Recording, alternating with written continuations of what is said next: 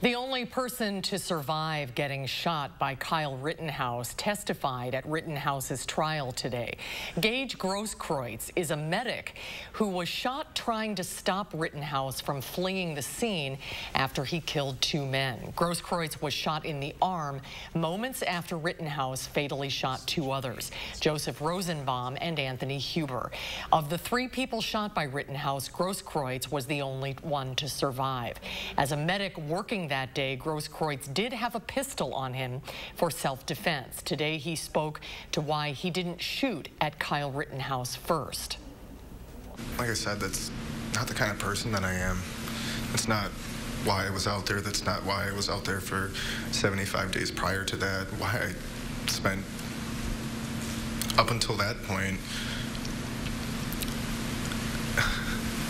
spent my time, my money, my education, providing care for people.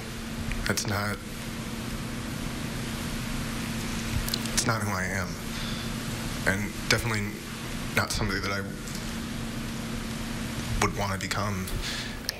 Testimony during the first week of Rittenhouse's trial showed bystanders came to Grosskreitz's aid and placed a tourniquet on his arm before loading him into a vehicle that rushed him to a hospital.